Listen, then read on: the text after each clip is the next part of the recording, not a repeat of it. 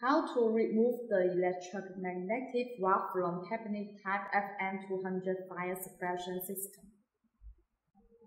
Remove the electromagnetic wire from the cabinet. Remove the electromagnetic wire counterclockwise.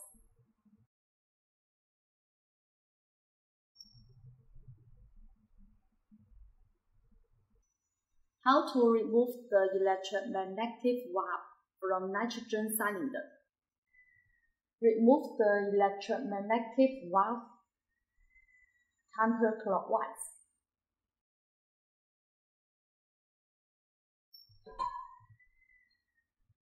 This is our solenoid valve AWFM-EV80. This is our gas extinguishing control panel.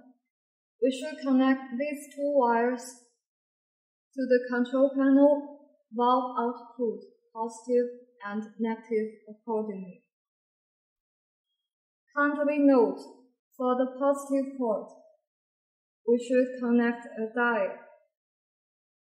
And also we should connect a 6.8K EOL resistor between the positive wire and negative wire.